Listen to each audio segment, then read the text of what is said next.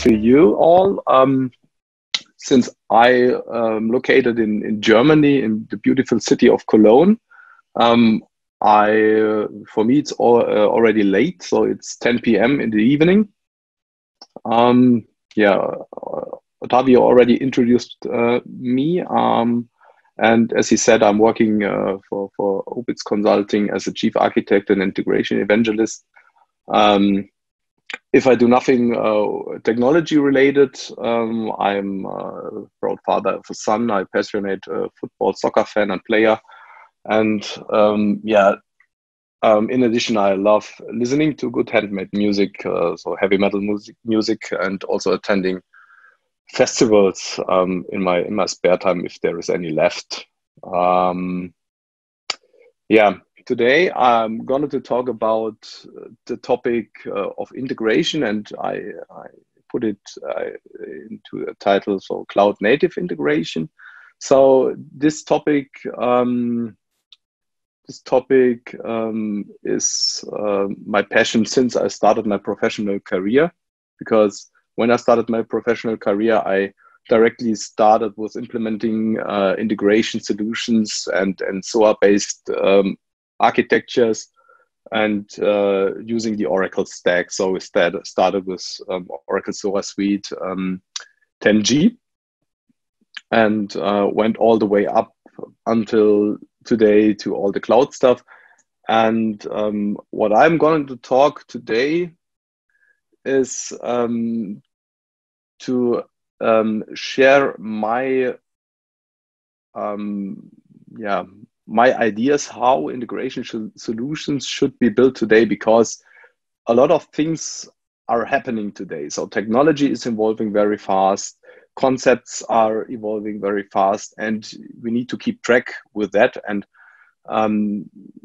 the way like we build integration solutions a long time is no longer applicable for most of the use cases because the parameters changed. So I made up my mind and thought, how should we build integration architectures today and solutions? So, and will be the content of the next 40 minutes. And I will start with my vision. So first of all, what is integration? Integration ensures that the data is where it is needed, when it is needed, and in the form in which is it needed. So basically, we try to integrate systems data with each other. Heterogeneous systems with different data semantics and data formats we try to integrate. Sounds easy, but it isn't easy, like we will see in following slides.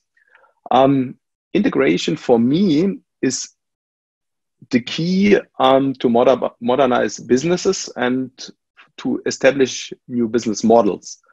So to get from a project-centric world, to a more product-centric application delivery model.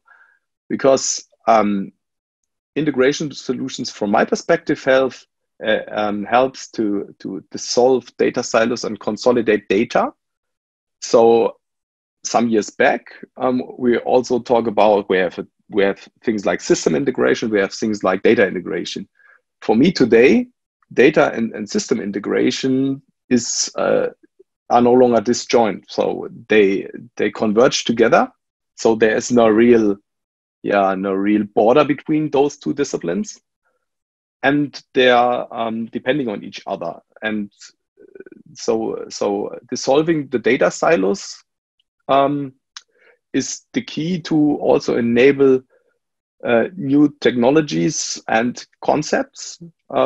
So from my perspective, without a solid and consistent integration strategy, it is not possible to adapt modern concepts like machine learning, artificial intelligence, because for those concepts and technologies, you need rock solid and consolidated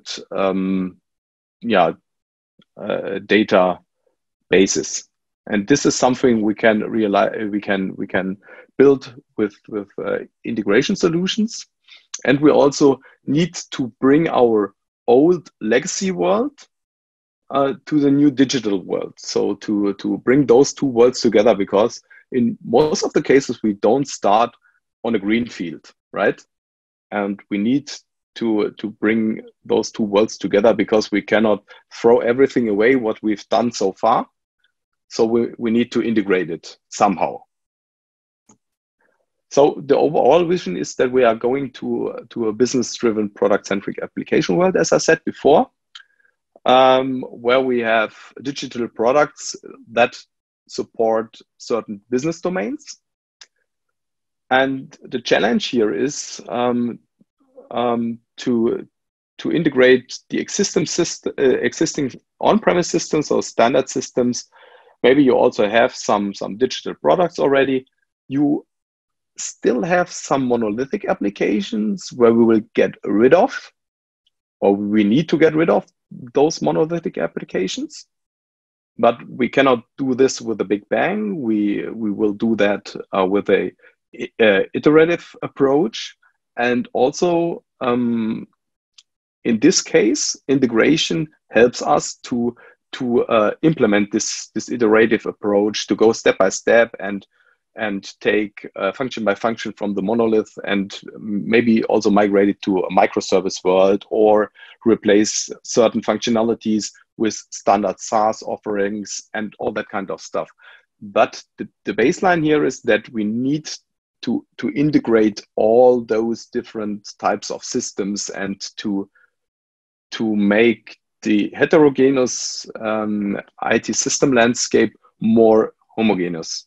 So this is the overall goal why we need integration. So integration today, what we have is that we have integration solutions that are built upon a monolithic middleware solution. So like Oracle SOA Suite or Oracle OSB, those are rock solid integration platforms, perfectly fine for a lot of use cases, with a lot of connectivity adapters and all that kind of stuff.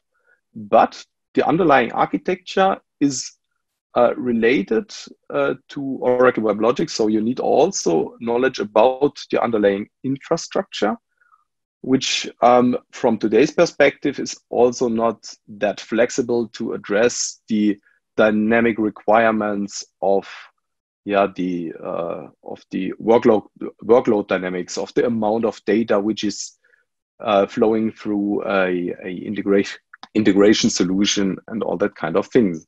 So yeah, we need something else. So we had mainly, as I said, ESB platforms and technologies to address integration concerns. And as you can see in this graphic, we have those integration services, which is really a small piece of code, because it's just about routing and transformations in most of the cases, right?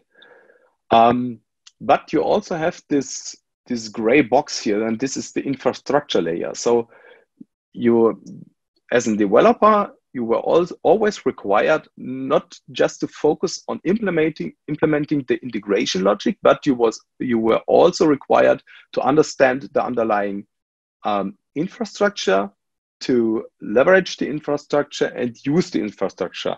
This brought some kind of restrictions, because you are bound to certain technologies, because WebLogic or SOA Suite provides a certain set of technologies which you need to use to implement your integration solution. You are not able, or it's hard to use the latest and greatest technologies that are available on the market in those use cases. So it was some kind of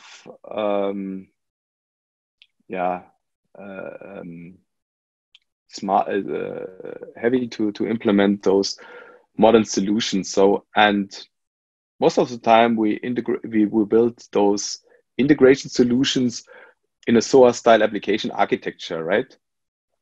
based on patterns. So this is a book from Gregor Hope, talking about enterprise integration patterns, and those integration patterns are valid until today because they are not depending on any kind of technology, right? But in this slide, we see two things which we need to rethink. The one thing is the heavyweight infrastructure layer here, and the other thing is this, that we, in the old days, we just thought of system-to-system integration when we talked about integration, and it's more than that, than just system-to-system integration. But let us first talk about the ESB infrastructure and why I think that it is no longer capable to address all kind of use cases. So we need to rethink, and this is what we are doing within this presentation. So we have a bunch of new technology and concepts that requires to rethink what we've done so far. So we have all that cloud stuff which is around now. We have IoT workloads which we need to depict and integrate. We have big data architectures where we also have some kind of integration requirements which we need to depict. We need to address hybrid integration scenarios. We have serverless technologies which we can leverage for, especially in batch integration scenarios. And yeah, this shows the dilemma we have today, because those monolithic ESB platforms are not capable to adopt all of those things and cover everything what we see in this cloud of technology and concepts. Another problem, what we can see when we talk to customers is that, and I really like this analogy, which was originally from Lucas Dilemma. This big hammer, so the enterprise service bus. So we tried to see a nail in each and every challenge in the integration space, and we took our hammer and we nailed it. So we were trying to solve the problem by just hammering, even if we have a screw, and it is not the best idea to work with a screw and a hammer, right? So we need something else there. And what we see today is that this monolithic complex infrastructure we have, which is have some problems in the space of scalability. So what we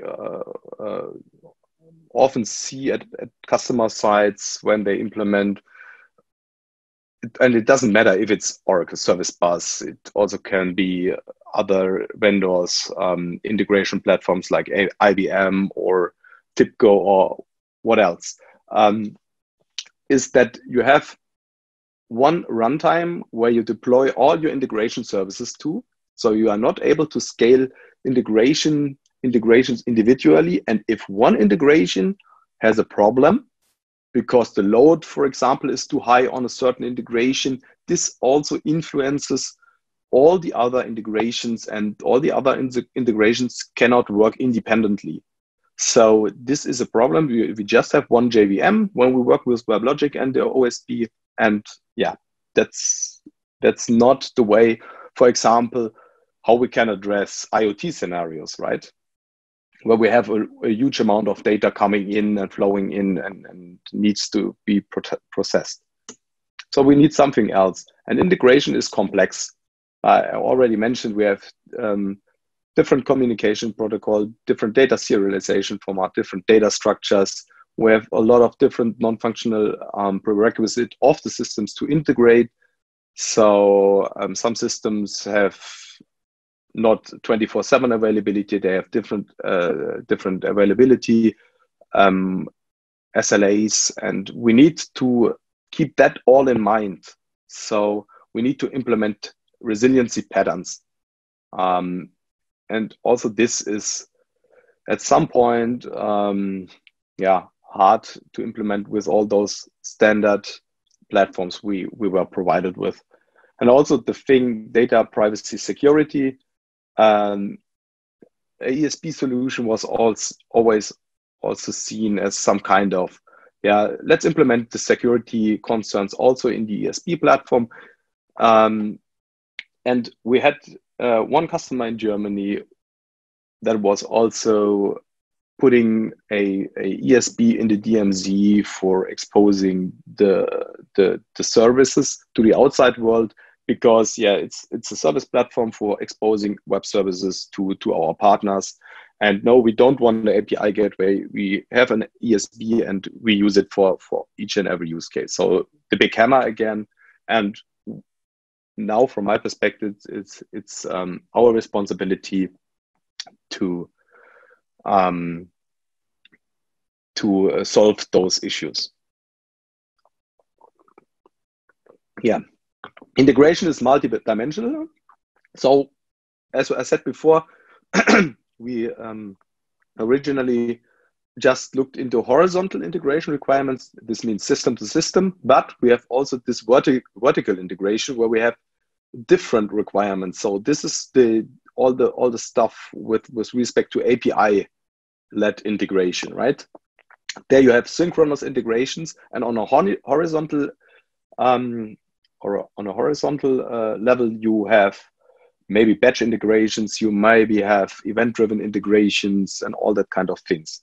So those are just 2 dimensions, but we also have a 3rd dimension, which is cloud, because you need to think everything, as I said before, we live in a hybrid world, so we need to have an integration platform which is capable to address the use cases, or which is capable to integrate both on-premise systems and cloud systems, as we will also see in the following. Some architectural considerations, requirements to modern integration solutions is that we need to come to the point that we need less expert knowledge when we implement integration requirements. And this was the case before with those middleware platforms we had, because you need the specific knowledge about the platform, about the runtime and all that kind of stuff. So this was a huge investment, because it was a lot of learning about a complex stack. And this is also something which scared people away from implementing those solutions. You also need a flexibility to choose a proper state-of-the-art technology to address a certain concern. You need to address dynamic workloads. You need unlimited scalability and efficient resource consumption. These are the requirements for modern integration solutions. And when you think about architectures, and at Opitz Consulting, we thought of a few postulates when we defining architectures, on which basis we build these architectures. First of all, sorry, the world is hybrid. So we always have to keep in mind that we have on-premise and cloud, and not only one cloud vendor, but we will have multi-cloud scenarios in the near future. Nowadays, it is already the reality for some customers, but most customers, at least in Germany, do their first baby steps in the direction of cloud, and they leverage the cloud services of a single cloud vendor. But the future will be, and this is something which we also see in the market, that people look into different cloud vendors, also from a cost perspective, because some services are better and cheaper from one cloud vendor, the other ones from the other cloud vendor. So you have to keep that in mind. And from my perspective, if you build new integration solutions, those should adhere to cloud native principles, so 12-factor app and all that kind of things. Security is a first-class citizen today and should be in the architecture at design time already and not afterwards, because we don't have time for security. We will make it afterwards. This is something we like it was before, and this should not be the case anymore. As I said, we have horizontal and vertical integration directions. On a horizontal direction, we have asynchronous event-based integrations. On a vertical, we have synchronous API-led. And we also need well-defined, intuitive APIs, which are driven by the business today when we do synchronous API-led integration. And as I said before, system and data integration are no longer disjoint disciplines. So let's go to the solution strategy. Sorry, I also have a picture. So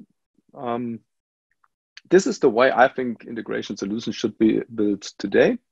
So we have something like API exposure or API gateway. We have integration implementation that are lightweight, which are isolated from each other, and so they are containerized and are individually scalable and don't influence each other. We also see that some use cases can be perfectly be depicted with serverless functions. So this is also an option. And last but not least, the event hub, which is a very central component for each integration platform for depicting a lot of use cases, as we will see when we talk about different flavors of integration afterwards. Here we have a technology overview, and I tried to put the Oracle Cloud technologies into different tiers, which we see in integration solutions. So an integration solution have an API exposure tier, a service implementation tier, some kind of persistency tier, and a platform tier.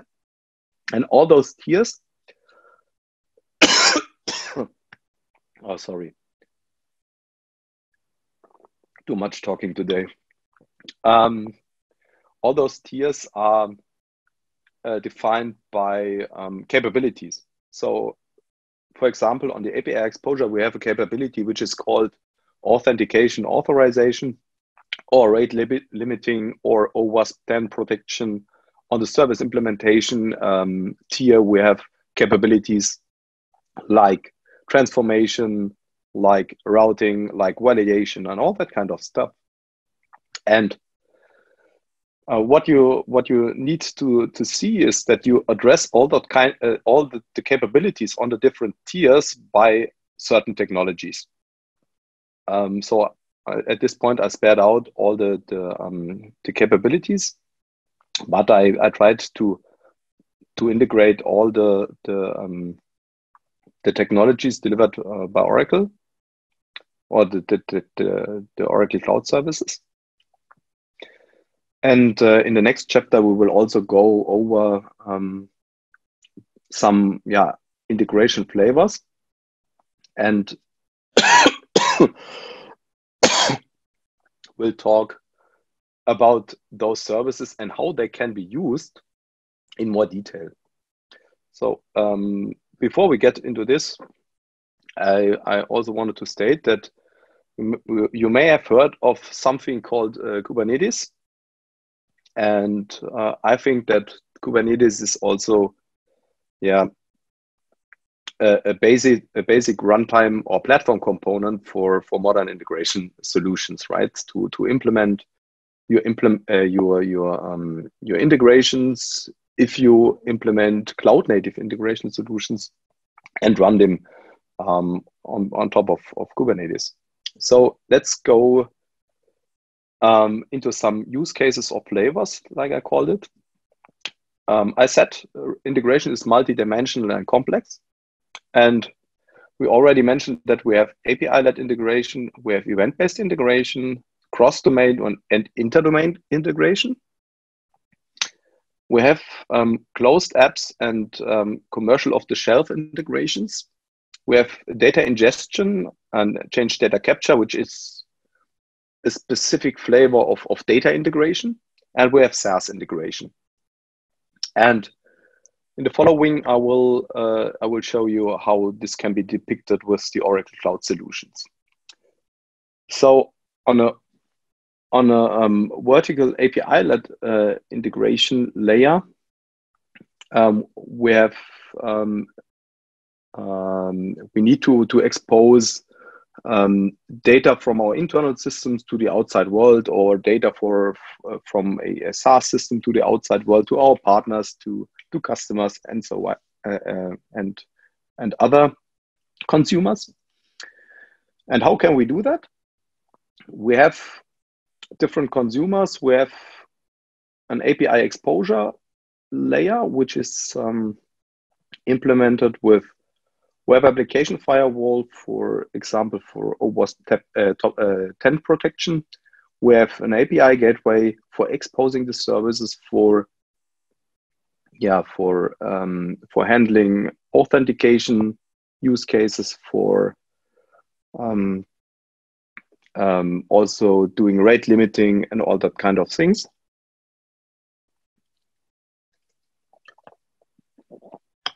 And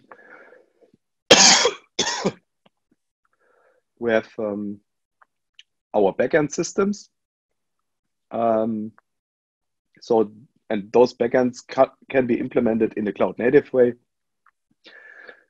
They also can be implemented in a API composition pattern. So if you expose a composed API service for maybe as a backend for front end, so for a mobile device or something like that, so that the mobile device don't have to be that chatty. This maybe can be depicted with GraphQL or something like that. And you can maybe also implement your backend functionality with functions. So from that perspective, the OCI service of interest is Web Application Firewall, API Gateway, OKE, so Oracle Kubernetes Engine, and functions. And the patterns that are interesting at this point is API Gateway, backend for frontend, API composition, and routing. Yeah, horizontal integration, as I mentioned, is on a cross-domain level. We communicate using event. And for inter-domain communication, we should use some kind, or we can use some kinds of optimized protocols. So what does this mean? So maybe not use HTTP, but use something like gRPC, so which is an optimized binary communication protocol synchronously. And also keep in mind, so events are first-class citizens like APIs, so they should be managed like that and described like that. Maybe with async API, which is the same as Open API is for REST APIs, to describe your message channels, to describe your messages. You also can use Avro or Protobuf. So on the API side, you're using an API first approach, and the same applies to event-driven architectures where you should do an event design first approach. If you look to what horizontal integration means from an implementation perspective, we have two domains here, and those two domains are talking to each other using business events. So this guy here is publishing an event. This guy is consuming it and is forwarding it to the business service.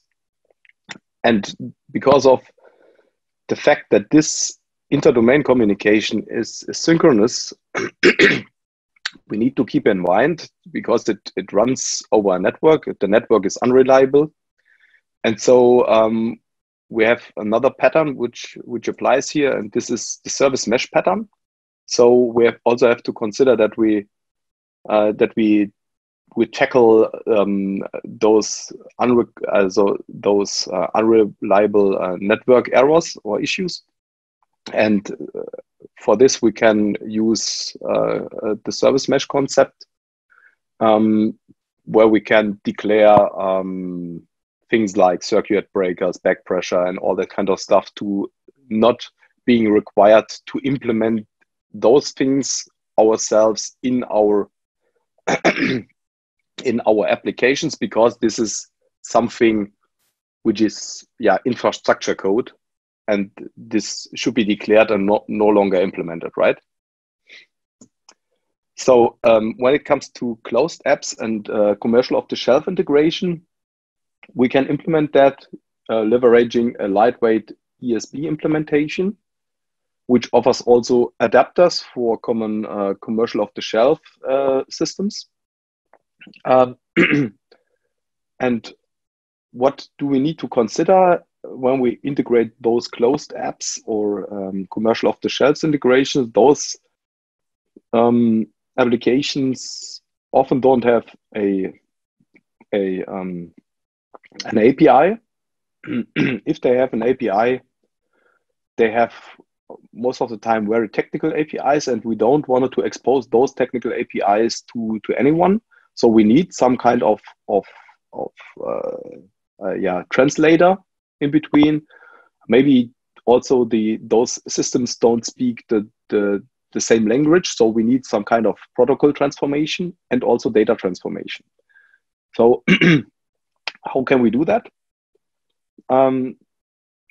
We might have the use case that we need to expose information from our commercial off-the-shelf systems to the outside world, to our partners, to our customers, so to external consumers. So we have our API gateway consisting of the web application firewall, the OCI API gateway. The integration logic is implemented or can be implemented in a microservice style or in a cloud native application style, and run on top of Oracle Kubernetes Cloud Service or Oracle Kubernetes Engine, sorry. And if those services or those commercial off-the-shelf systems also need to talk to each other, we can do that using the event hub. So if we have a data change here in this system, which also is interesting for the other commercial off-the-shelf system, then we just publish an event. This event is consumed by this guy, and this guy updates the other system, right? And those integration services can be implemented using lightweight ESB implementations like Apache Camel, for example, which is a very good framework for all those use cases, and which can easily be integrated with a broad range of microservices frameworks which are around these days. But we also have use cases for functions. If we integrate, for example, a object storage, and every time we put a new object to object storage and we wanted to update a certain system, we can publish a respective event to Oracle Streaming or something like that, and then it is consumed and the systems are updated accordingly. So this is everything about this closed apps and commercial off-the-shelf integration. Then we come to data ingestion and change data capture. It's a very specific use case of data integration, as I already mentioned. because it's a one-way integration. Yeah, because we are listening to the database logs and capture every change in the database, pull that and push that out to an event hub, maybe Kafka or Oracle Streaming, and then we from that event hub we can register different consumers to those change data events, so that the respective services systems can be updated accordingly. And I think this is also a very powerful pattern. And this can be implemented mainly. So we have here an autonomous database. We have Oracle Golden Gate, which streams all the changes from the ATP instance to the event hub, which then is consumed by our applications deployed to OKE. Last but not least, we have this SaaS integration topic. And SaaS integration is today also a very important thing, because it is also relevant when you wanted to extend a certain SaaS system. You need to do some kind of integration. You need to implement it. And you also have two main scenarios. So you have a cloud to cloud integration and you have a cloud to on-prem integration. Especially when it comes to on-prem integration, you also should have a communication over an on-premise API gateway and access your on-premise integrations accordingly. And OCI services of interest in this area is Oracle Integration Cloud service, and then we also need VPN and Fast Connect for connecting on-prem and the cloud. Or you leverage, if you don't want to implement a API gateway on-prem, or you don't have an API gateway, you can also leverage the respective on-premise agent provided by Oracle Integration Cloud. And from architecture perspective, it looked like that. So on-prem, I depicted an API gateway. Here I put in Kong. Why? Because yes, we have Oracle OCI API gateway available, but currently we cannot distribute this gateway. So we cannot put this gateway instance or run it on premise.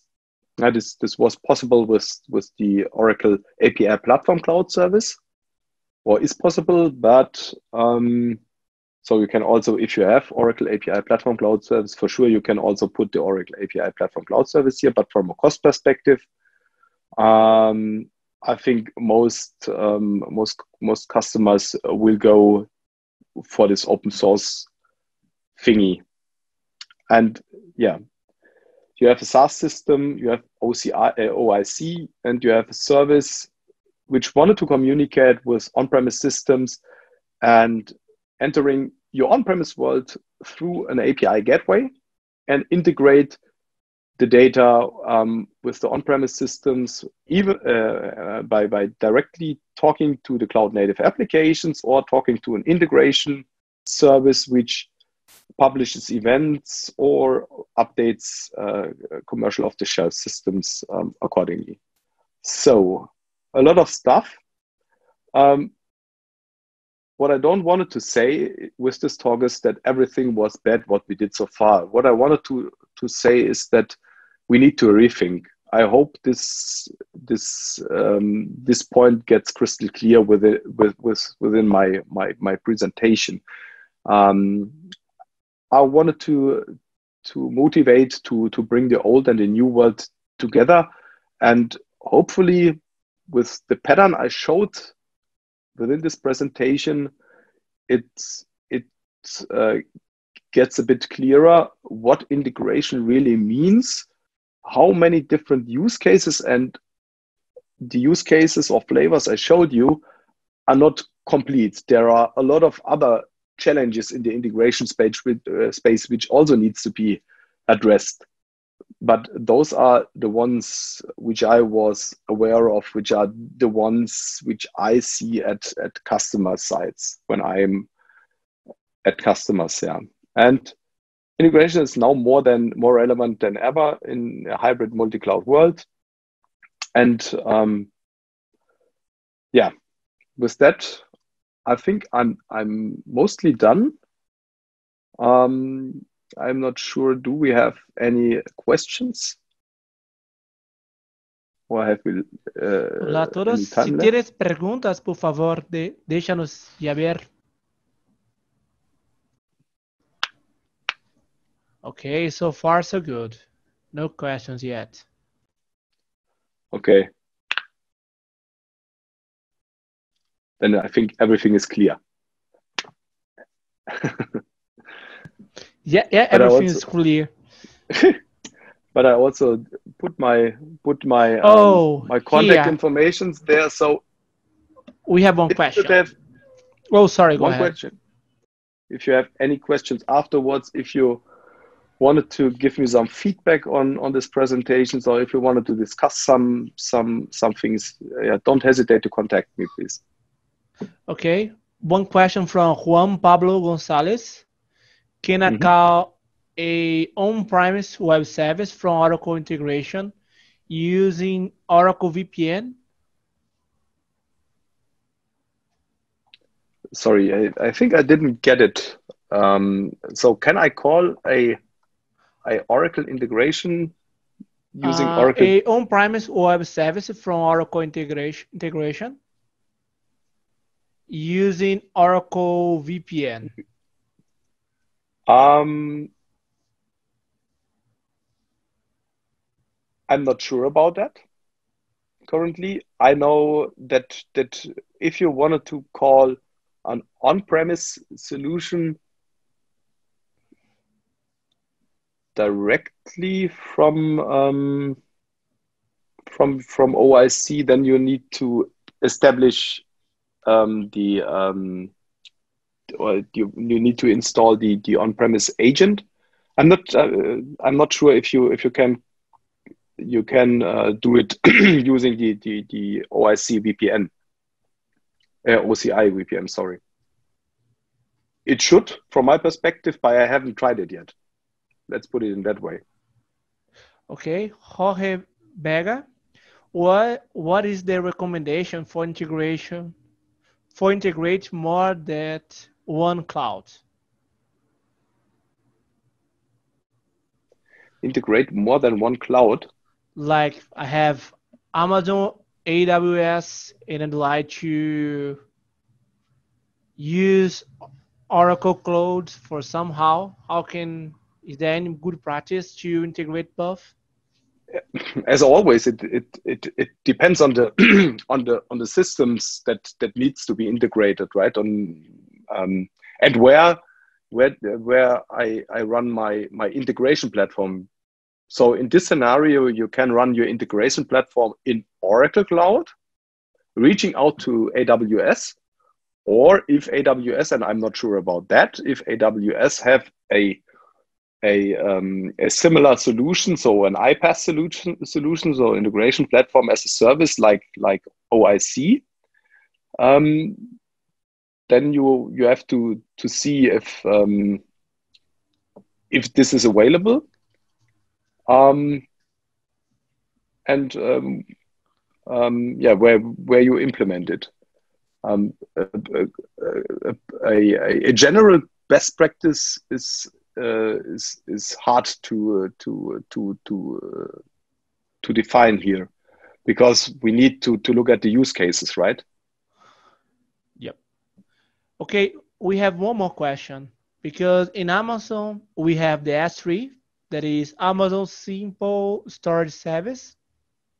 Mm-hmm. Do we have something like this in Oracle Cloud?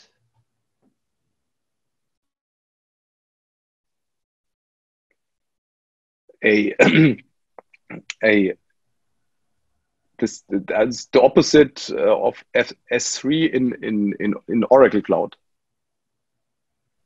Yes, if you do have, if you can, Yeah, if we your have Oracle has any kind of support like that. support for connecting to S3. No. Like if I'm using Amazon, I can use Amazon S3, right? Yeah. Given I'd like to move on my whole application, my whole environment to Oracle Cloud. So a migration from Amazon to Oracle. Yes, I have some similar service Yeah, you can like SN3 to Oracle Cloud. you can use object storage at this point, Oracle Object Storage. Good. Hola a todos, ¿tienes más preguntas, por favor? Es hora de hacerla. Si quisieras también meto en el chat. Okay, give once, give twice. Hey, go. Thank you. That was an amazing presentation, Sven. I learned a lot. Thank you for attend. It was a pleasure to present to you all. Okay, guys.